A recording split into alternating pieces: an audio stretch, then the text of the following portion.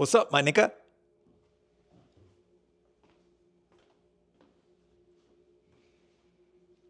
What did you just say?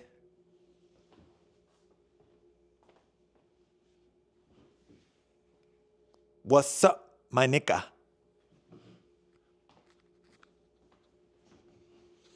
Man, fuck you!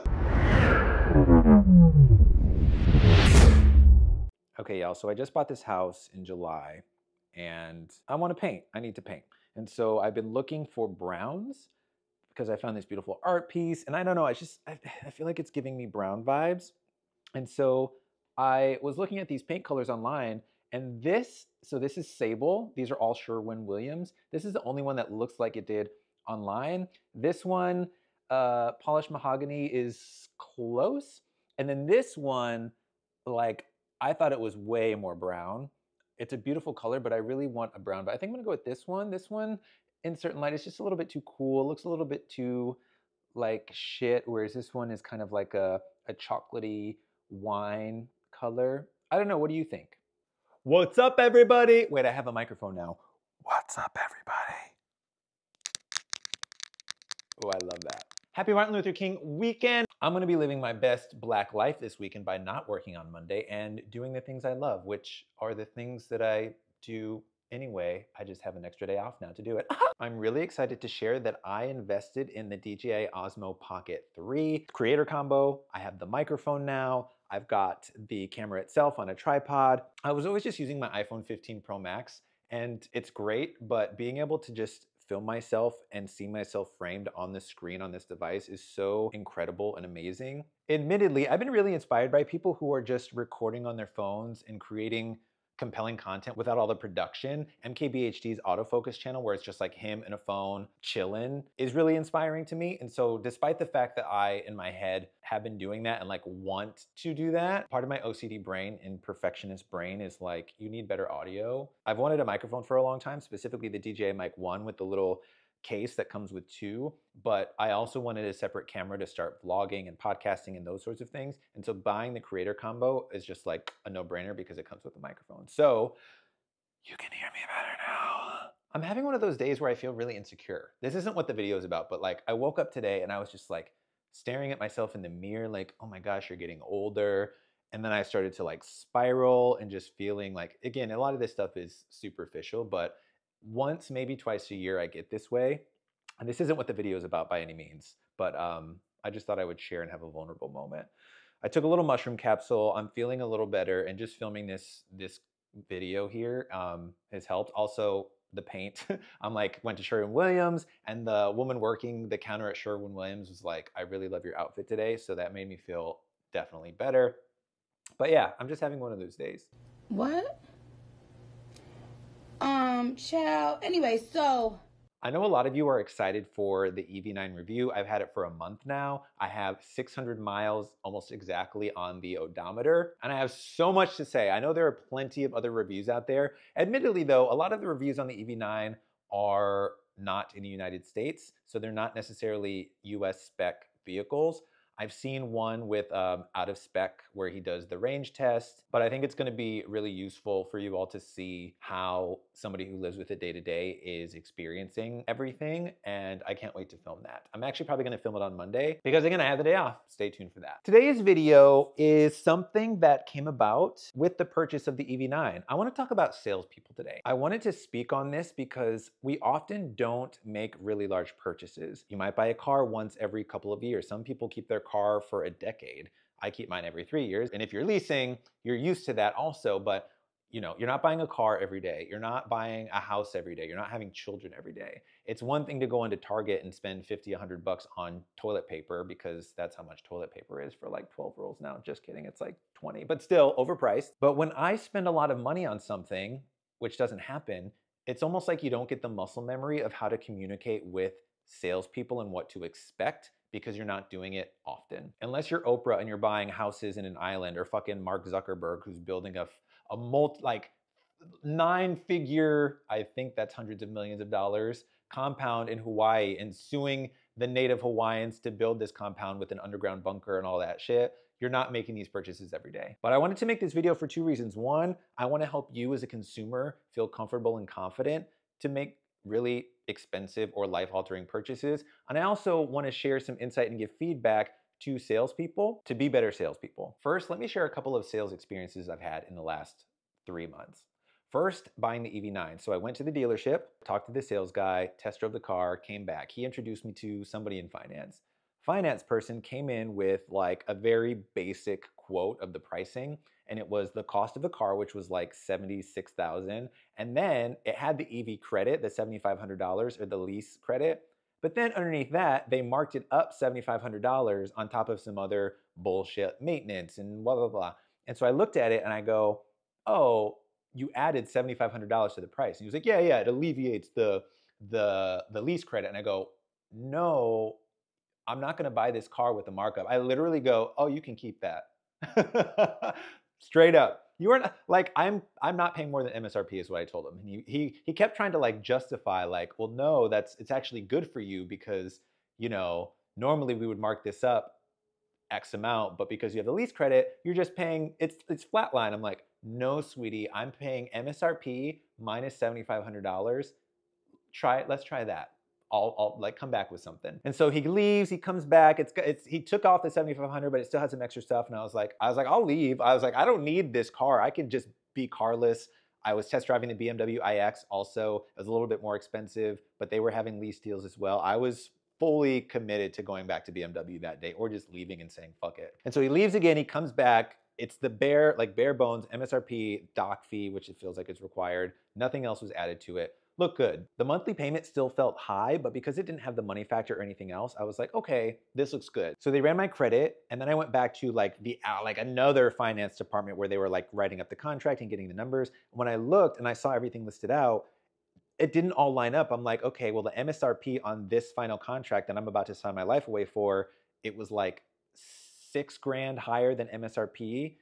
They also didn't list the money factor anywhere. And so I was like, "This still feels really high to me. Like, what's going on?" And so she got her manager, the finance manager, and I was like, "What's the money factor?" And he told me it was like 0.003 something. And if you're like me and you did your research, you know that they were offering 0.00277 money factor if you have good credit and if you're doing a particular lease. And so my first piece of advice for you all watching is do your research. If you intend to buy a vehicle, find the forums online for your auto manufacturer. Kia EV forums has been the holy grail for me prior to buying the EV9 as well as currently. Meeting a lot of folks who recently purchased it, we're able to communicate and talk about pricing and features and what's expected, what's not. That's really gonna give you the upper hand when you go in to buy a vehicle. There's a website called leasehacker.com where a bunch of people talk about how much they were offered from the finance department, what they're paying. Sometimes people also leak internal documentation from automakers with the money factor, the APR, all of the specials. So you can walk into the dealership and say, "Here's what I expect. You're not going to charge me anymore because I literally have an internal document from your company." And that's literally exactly what I did at Kia. Again, I'm not going to talk about the EV9 at all today, but this was the first instance of making a really large purchase and experiencing salespeople. And I wanted to share this with you because honestly, if I hadn't done my research, I would have paid at least $10,000 over MSRP without having haggling ability or an understanding of what other people were paying. And you don't have to be an expert in APR or financing or understand the lingo or the language. Just talk to people who do understand it and ask them to break it down for you so you can walk into a dealership and say, "Here's how much I want to pay per month. Here's how much you're going to sell me the car for, nothing else." And when you start throwing around words like money factor and referencing other people's experiences, that's how you have the upper hand. The next sales experience I had recently had to do with insulation. So I recently purchased this house in Atlanta in July of 2023, and it was completely renovated, but there are just some little things that need to be done, like I need to paint. They painted the walls before they stained the floor, so the entire perimeter of the house has like a yellow hue to it because who fucking knows why. Hell no! Oh, hell no! Oh, hell no! Hell no! But overall, the house is great. But one thing that it doesn't have is underfloor insulation, and the room over here that houses the furnace, it peeks into the attic, and they didn't insulate, like they didn't separate this room over here from the attic, so it's just like cold over here. And so I've gotten a few quotes from insulation specialists. One piece of advice for you as a consumer before I tell the story is get at least 3 quotes. If you are interested in painting, insulation, windows, door, whatever you want to do for your home or anything really, any work, get 3 separate quotes. You should never settle for the first one. Ironically, in this case, my gut feeling told me to go with the first person, but I had already scheduled appointments, and so I didn't. And here's what happened. So the first guy who came over, I just had a good feeling about him. Customer service was off the charts. So all of the insulation would need to be around the perimeter of the entire house under the floor in the crawl space. The house is roughly 1,500 square feet. He went under the house. Like, he opened up the crawl space, went swimming in there for a couple minutes, taking pictures, getting readings, all of that.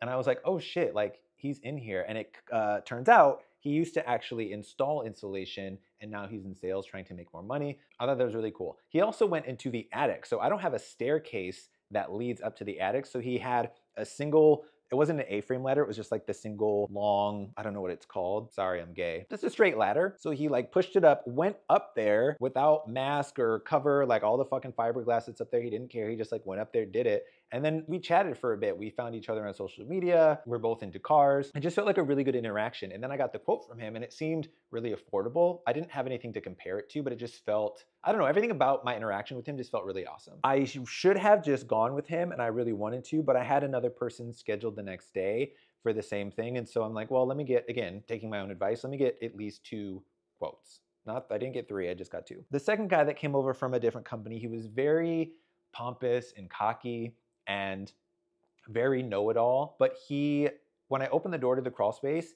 he didn't go inside at all. He like took out his phone, stayed on the outside, just crouched down and just took a few photos. And then he came in here to where the furnace was, and he spent way more time in there, just like, I don't know, just kind of talking shit about how the contractors did a bad job and just like da-da-da. And I'm like, okay. I mean, not that what he was saying was invalid, but it just felt really icky. And so unlike the other guy who was really friendly and not pushy, he sits down, not where I'm sitting, but at the end of my island here. He sits down, opens up paperwork, starts asking me a bunch of questions like, how would you rate me today? I was like, oh, you were very informative and helpful. How would you rate the company? He was like hitting these things that he had to hit to basically get me to say like, yes, I liked you. Yes, I like the company. Yes, I like that you're sustainable. So then he's like, okay, so here's sign. Not only did he quote me 4 times the amount of the first person, he also then got it down. By the time he left my house, it was half of what his original quote was because I kept saying no.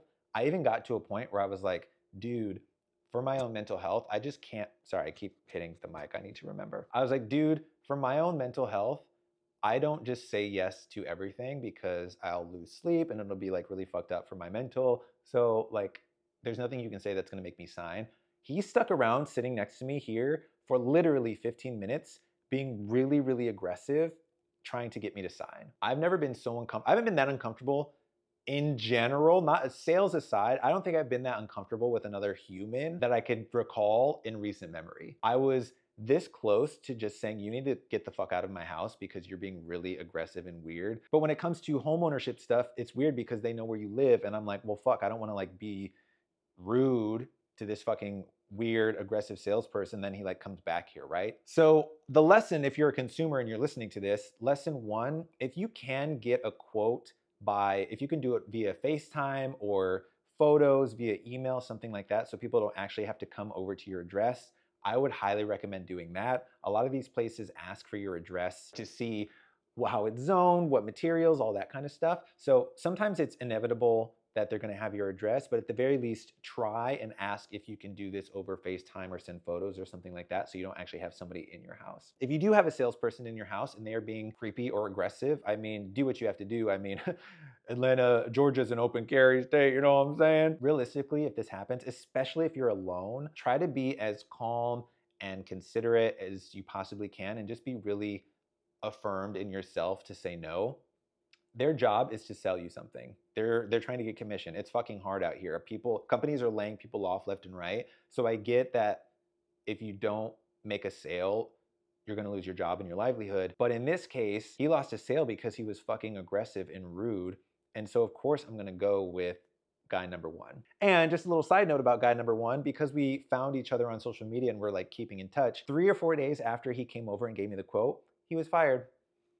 He was fired. And I go, why? I was like, I'm going with you. Like, I literally want to purchase from you because you were personable and friendly and you weren't a fucking creep. He goes, I think I'm too nice to be in sales, which I understand. He was really fucking nice. And usually sales tactics involve pressuring people to do something before they've had a chance to think about it and to sign. So that way it's just locked in, which I refuse to do in this case. So with this in the installation, if you are somebody who has trouble saying no, or you're a people pleaser, you should maybe have a friend come over. Or if you have a partner, have your partner lead, or you lead, but just have your partner be there as backup so you're not agreeing to something that you don't feel confident doing, because it's a lot of fucking money. Installation isn't cheap. So again, consumer advice, anytime you're making a big purchase or a health care purchase, look at reviews in multiple sources. I do Google Maps and Yelp bare minimum. If there's another Better Business Bureau or another sort of online ratings system, hell, people use TikTok or Twitter to search for keywords to see if things come up. One of the Kia dealers in Atlanta, allegedly, there's like a whole community of TikTokers who are sharing about how that dealership is a scam, which admittedly I didn't know about until after I was in the purchasing process, but based on how that dealership was communicating with me, it was why I went to the other one where I purchased my car, which is Caliban, if you were curious. Google Maps is one. I don't like to just stick to Google Maps. I like to make sure that the reviewers have more than like 10 reviews. If every review is just like one review, that looks a little sus to me. So I always compare Google Maps with Yelp. Yelp always feels more substantial and like it's been vetted, more so than Google Maps. And so I like to compare. There was a dentist I went to in Los Angeles, and for whatever reason, I just Googled it and they had stellar Google reviews. I went, she fucked up my teeth in numerous ways that I literally had just got fixed like 3 years later here in Atlanta. Shout out to that dentist. And so after I did all that work, I checked Yelp after because I didn't take my own advice back then, and their reviews were abysmal. They were like, she fucked up my teeth. They overcharged me. They weren't transparent about pricing, da da da da da. And I was like, So advice, look up the reviews in multiple sources anytime you're going to purchase something. So these are my recent experiences with salespeople for large or significant life purchases. What can you do as the consumer? Never purchase large items in a rush unless it's an emergency. Like literally, take your fucking time. Do your research. Don't be afraid to say no. If you're alone, have somebody with you during the sales process. 95% of a salesperson's personality and shtick is to make you feel like you can't say no. Like in an era where we are consistently talking about consent, a lot of these pushy sales tactics feel really fucking gross because you're like violating my boundaries. So follow this advice and you will have a hopefully seamless purchase process. What's my advice for companies who are selling something? I really hope we can get to a place where you all rethink your strategy. I know that everyone is trying to come out on top and make the most money, and you've got stockholders and shareholders and executives to appease and please. But in our world currently, where people my age and younger especially, but everyone in every realm is starting to hate capitalism and hate dishonesty, we don't want to buy from you if you are doing wrong by civilians. I'm always going to empathize with the person who is personable and friendly and doesn't make me feel uncomfortable and safe. And if you violate my safety or my boundaries, I'm not going to buy from you. And this has to come from the top down, because if you're the salesperson who is about to get fired because they're not hitting their sales numbers, and the only way you are taught to reach your sales numbers is to be aggressive, that's fucked up. You're in a toxic world. And I get it. Sales is a hard job for this very reason. You can make a shit ton of money in sales, but oftentimes it's through tactics which allows you to take advantage of the consumer. So if you're watching this, you're now a smart consumer. Go buy a car. Go buy a house. Go buy 100 eSIMs and donate them to Gaza. I hope you found this useful. Thank you for letting me share. The EV9 video will be filmed in a day or two, and I can't wait to post that one. Oh my God, I've been filming for like 30 fucking minutes. If anyone has any advice for filming quick, concise videos, let me know. I recently downloaded a teleprompter app that I intended to use for this, but I didn't. I'm just kind of doing it all up in my head. So maybe that's why I ramble a bunch. But I need to figure out how to get these videos shorter because I know everyone's attention span is short as fuck. Okay, that's it for me. Actually, I wanted to ask, would anyone be interested in me doing like a house tour? I also can do a tech tour. Like I have my Eufy doorbell charging next to me. I've got an Ecobee. I've got this projector over here and just like a bunch of fun things. If you want me to do a house tour, let me know. That maybe will be the video after the EV9 review. But okay, love you, bye. Happy MLK weekend. Blacks, love you.